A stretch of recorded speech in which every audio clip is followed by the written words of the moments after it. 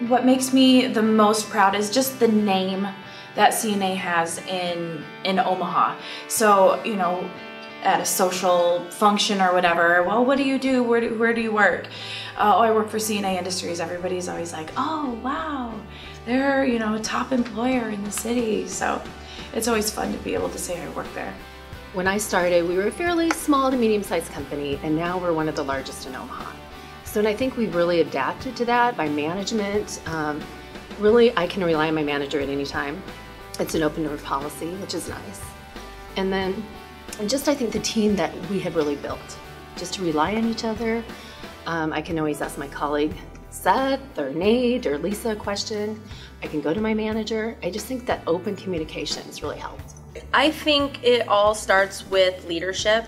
I know as far as the division that I work for, it 100% starts with our leadership. So Alan sets a really great example of what he expects for us. And not only that, I mean, we are more than just a team, we're a family. We know that we can all rely on one another. We're making an impact with people's lives every day, whether it's helping patients in the facilities or helping their employees actually get jobs so they can support their family. It's pretty thorough in how we get people jobs and how we always do genuinely put patient safety first, so which is obviously a good thing. So I'm pretty proud of that as well. You know, we don't just throw people around so as to make money and make placements. We do things properly and by the book. So that really does make me pretty proud. I'm proud of the work we do. I'm proud of the fact that our company allows other companies to be the best they can be by giving them the resources they need. I think most people are also pretty apt at going and approaching their managers, kind of those weekly one-on-ones, those situations where you can pull someone out of their normal environment and have an honest conversation. And that's really the most effective way. I think we have a great atmosphere of inviting people to have those conversations weekly, monthly, quarterly, and that's when you solve most issues. It's been nothing but positive. I think it's, you know, meeting every month for our huddles is really fun. I think it's a great idea. You know, having different times you can take 5 for different breaks and that type of thing, and just meeting as a branch on every Friday or Wednesday or whatever it is, just talk about the weekend, that type of thing, and I think that helps culture and helps attitudes. I would say what makes me most proud is the fact that there's such an emphasis on work-life balance. You know, I'm proud that I can come in and get my work done and then leave at the end of the night and not have to take it home with me.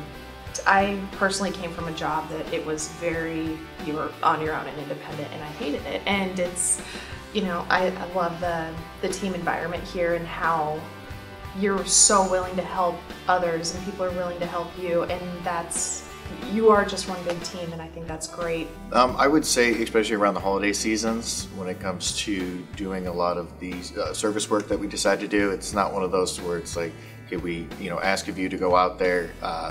Everybody wants to do it and they choose to do it.